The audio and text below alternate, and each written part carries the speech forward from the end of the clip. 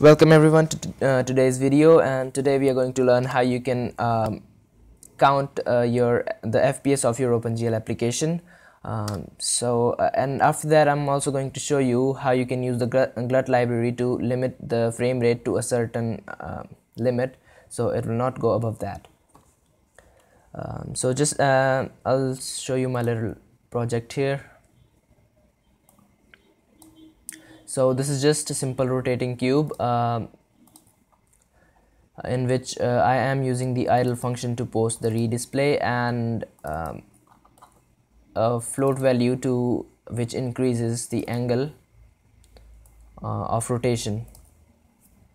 So we'll determine the FPS of this application. So we are going to calculate the FPS, so it is pretty obvious that we're going to work with time. So we need the time header file, and we'll also print out some stuff in the console.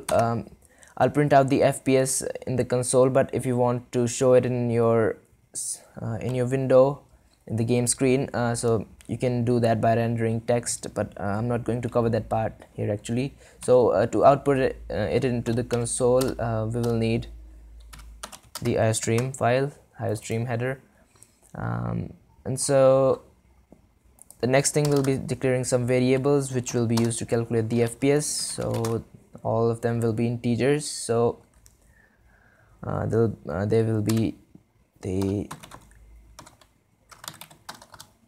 initial time, final time, and the frame count. Okay, so when the application starts, we want to initialize the initial time. So as soon as this variable is declared, we'll assign the value of current time to it. So the function time returns the number of seconds passed since 31st January 1970, if I'm not wrong. Okay, so the number of seconds in integer form will be stored in the initial time, and the frame count will initially be 0. And then the display callback of the GLUT library is where the frame is being rendered. If you're not using this display callback, if you're not using GLUT library, you need to find out where actually the buffers are swept or where the frame rendering is finished. So here in GLUT, this function, when this function is called, a new frame is displayed. So that means if we know how many times this function is being called in a certain time, that will be the frame rate. So we can calculate our do our FPS logic after we have swapped the buffers. So I'll start with increasing the frame count, that because this function is called, that means the frame has been displayed, so we can increase the frame count. And then the next thing will be final time, the time which the current time when this frame is being displayed here. So we'll use the time function for this too. So this will return the seconds. Now we can check if there is any difference between initial time and final time. If the difference is 1 or greater than that means a second or more has been passed. So this will be final time minus initial time. If this is greater than or equal to 1, that means 1 second has been passed. Or we can just do greater than 0, because this is an integer value, the initial and final time, so this will mean pretty much the same thing. So if this is greater than 0, that means a second or more has been passed, and we can now calculate our frame rate. So I have written down the stuff here. The frames drawn in a certain time is equal to FPS. So frames drawn over time taken in seconds will be frames per second. So we'll use this simple formula to calculate the FPS in our application. So we'll print out the FPS to the console. So the FPS will be the frame count divided by the time that has been passed since we started counting the frames. So that will be final time minus initial time. So this will be our FPS. So since we have calculated the FPS, we can now reset the values. So we'll first reset the frame count to 0, because we'll start counting the frame from 0 again for the next time when we are going to calculate the FPS, because so you can just judge by this that the FPS will be updated every time a second or more has been passed. So the frame count reset, and we also need to reset the initial time. So initial time will be the time at which the FPS has been last time calculated, because we are resetting the frame count. So the initial time will be equal to final time. When the frame rate was calculated, the initial time will be equal to that time, and then the process will start again. The frame count will start from 0. The final time, when there is a difference between these two, the frame rate will be calculated again. So basically the frame rate will be calculated once every second if the FPS is greater than 1, or if the FPS is lesser than 1, then the timing may differ, but this is not actually possible in the mod. Just leave it. So we use this formula to calculate the FPS, and let's just check how much FPS we are getting.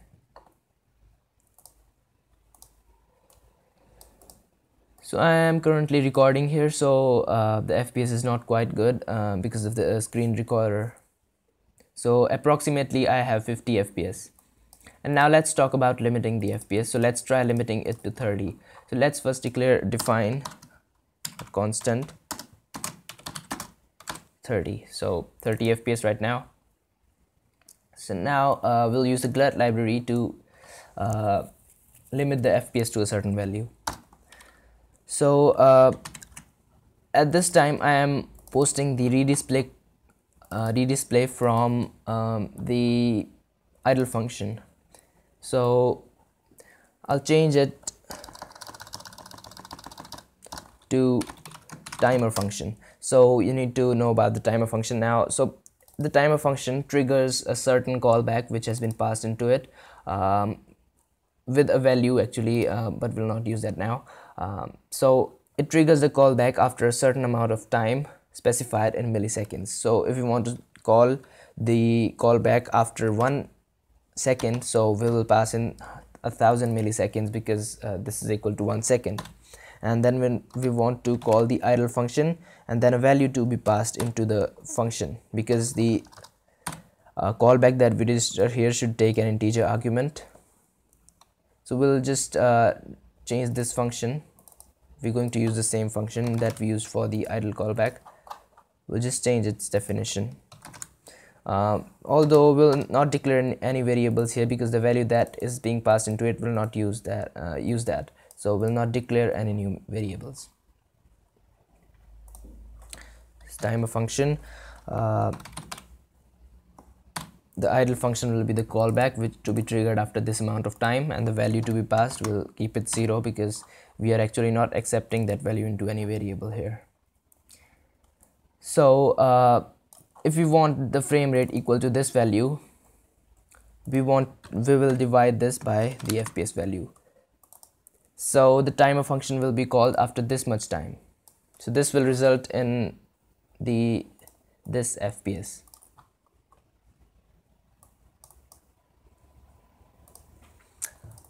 So 1000 milliseconds divided by 30 will give you 30 FPS.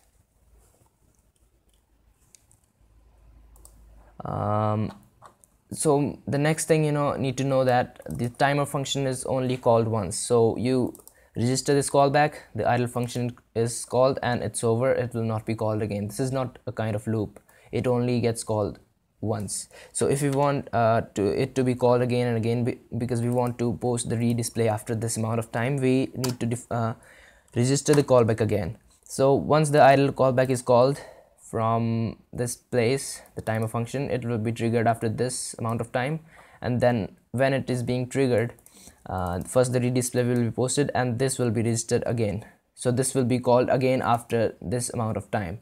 So this will create a continuous loop of this function being called and the redisplay being posted after exactly this amount of time. So this will result in a certain limit of FPS which we have specified here.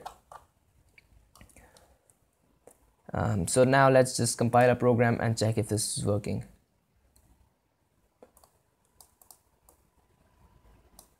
So there we go. Although the FPS disrupts while I move the window because some frames are not being rendered, but it is approximately equal to 30 frames per second. Now we can try limiting this to different values. Like let's try 15 FPS.